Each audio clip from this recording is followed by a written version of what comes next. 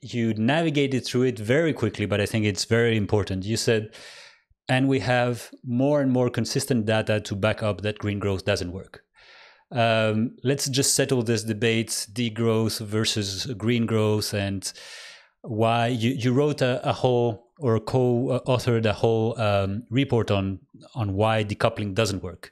So I can imagine that you use this argument to say why green growth doesn't work, right? Yeah, exactly. Can you explain a bit what is decoupling, what is green growth, and why it doesn't work? Let's do it. Okay, so 10 years ago, you would just talk about degrowth. Economists would say like, well, no need. We have green growth already. And they would put some graph. Today, they would pick something on our world in data and show you, look, that's GDP per capita, that's energy use, it's decoupling, we're good. And it was very difficult to mingle into these numbers because there were just so many of them. But what has happened last year in June 2020 is significant. There's been the first exhaustive review of the decoupling literature. So that's 835 studies coming back, to the invention of the concept of decoupling at the beginning of the 1990s. So these people, in Decoupling Debunked 1 year before, we've been trying to do the same, and we covered, a few hundred, maybe 300 studies, empirical studies. But these people, they really have been lifting every single rock, knocking at every single village door. Do you have decoupling data? Give it to us. And they've done a proper job. There were a lot of respected scholars, and they really did a careful study. And they concluded the same thing that we did in Decoupling Debunked. And that's the argument that I'm going to make now. It's just like, it's not a matter of saying that green growth is impossible. Of course, in theory, it's possible. Because in theory, everything is possible, especially in mainstream theory, neoclassical theory. But, that's not the question.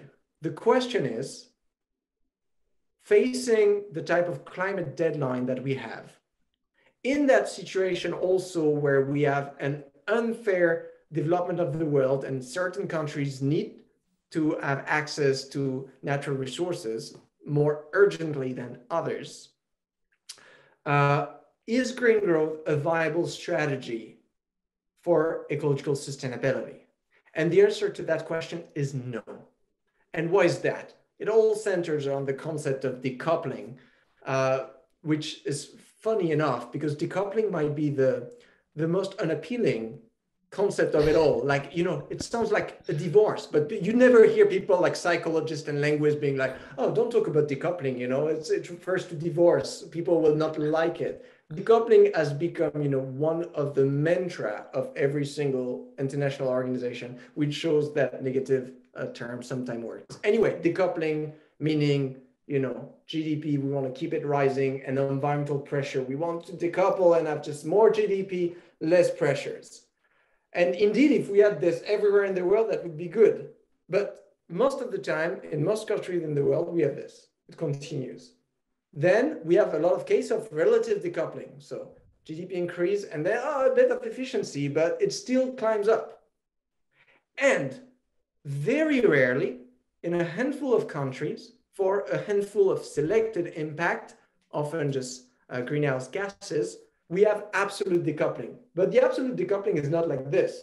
It's more like, flat, tiny less. So here, when you look at these and the time it takes for this reduction to happen, that makes me conclude that decoupling is just not fast enough, it's not big enough, it's not encompassive enough, because, if we take together impact on water use, waste disposal, greenhouse gases, mineral extraction, soil usage, biodiversity loss, all the different impact that our economic activity has on the environment, that's what we need to decouple. Not only decarbonize the economy, that's step one.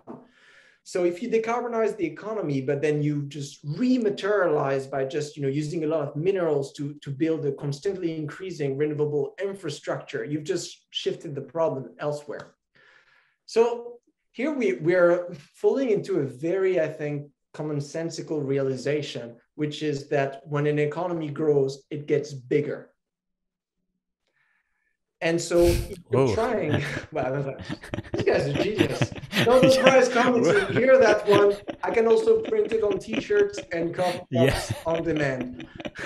So drop shipping, if we have a resource problem, climate change, for example, is an over-pollution problem, too much emissions. If we want to reduce it, then, shrinking the size of the economy, trying to just, it seems like a commonsensical solutions to do this. Then, of course, if we get into the technical argument, it's not a choice between degrowth and green growth. It's just, they can be complementary. But in the current discussion, and that is slowly changing, but coming back to 10 years ago, people didn't see degrowth as a solution. They were like, it's only green growth.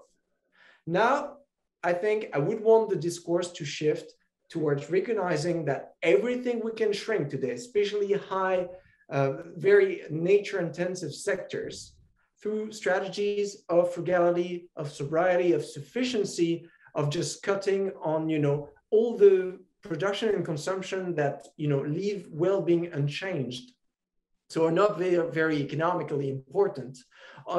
On reducing inequality, which is also has many negative effects on society. If we can do this and shrink a bit on natural resources, then it makes it easier to decouple.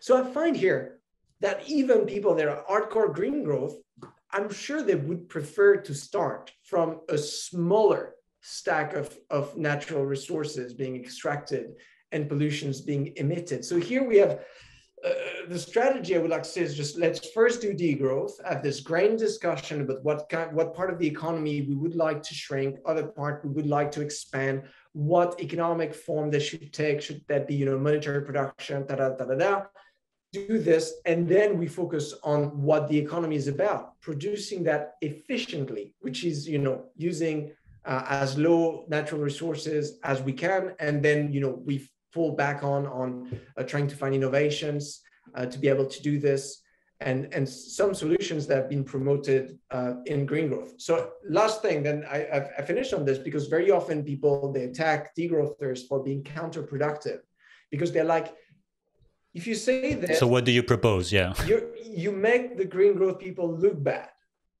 and so you make ecological effort look bad. And here I think we need to be a bit more subtle of just, let's say green growth is not enough. Again, for ecological sustainability, then when we get into a broader criticism of economic growth as a phenomenon, you also have social and cultural critiques. So you realize that even in an infinite world, there will still be some advantage to have an economy that is not just growing forever. But even that, so in that constrained world, just for ecological purposes, you can make the argument that just the economy should be smaller. And then you can pick and choose after this in a wide toolbox of tools, some part of the green growth discourse, some part of the degrowth discourse, some part of the ecofeminist, eco-anarchist, eco-socialist, you pick it wherever you want, to just make sure that the economy is just doing what it's supposed to be doing, satisfying needs, getting us, above social minima, and while remaining under ecological maxima. That's the donut of Kate Raworth.